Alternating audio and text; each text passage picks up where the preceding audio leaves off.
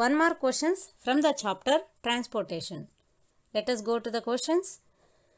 The first question is, what is the relation between pulse rate and heartbeat? The pulse rate is always equal to the heartbeat. The pulse rate is calculated by holding the wrist, whereas the heartbeat is measured with the stethoscope. When you calculate or measure these two, they will be equal because the pulse rate is also works on the basis of heartbeat. The next question, what is the function of valves? Or this question may also be asked as how the valves are helpful in circulation of blood.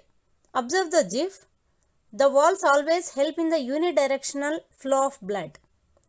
The valves allow the flow of blood in only one direction. If the blood tries to move in reverse direction, they will close the blood vessel or the chamber. So this is how valves help in unidirectional transportation of blood in the heart as well as in blood vessels for proper functioning of transportation of blood. The next question, how does the root pressure help the plant? The root pressure helps the water to push from the roots to upper parts of the plant. Next question, what happens if the valves are absent in the heart? If the valves are absent in the heart, the blood circulation may be improper because just now we have seen the valves allow only unidirectional flow of blood. If the valves are not there, the flow of blood may be in several directions and it will lead to several abnormalities as well as it may also lead to the death of a person. The next question, what may happen if the valves are absent in the veins? Even the veins also contain the valves. If the valves are absent in the veins, the blood will not be circulated to the heart from different body parts. This also may lead to the death of a person due to the improper functioning of circulation of blood.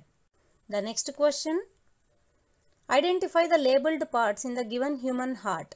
The parts which are indicated as X and Y. X is right atrium and Y is left ventricle. Let us go to the next question. Raj has arranged the apparatus as shown in the picture. What is he trying to do? This picture indicates the experiment to prove the root pressure in plants. So Raj is conducting the experiment to prove the root pressure in plants. Next question. What is the function of blood platelets? Blood platelets, whenever we get any injury, the blood platelets release the enzyme called thrombokinase. This thrombokinase promotes the blood clotting. It promotes different substances like fibrinogen and then it will be converted into fibrin. So they are insoluble substances in the blood and form a clot. The next question, how does the vascular bundle help for the transportation in plants? The vascular bundle constitutes of xylem and phloem. So the xylem and phloem of vascular bundle transport water and nutrients respectively. The next question, what is proved from the following observation?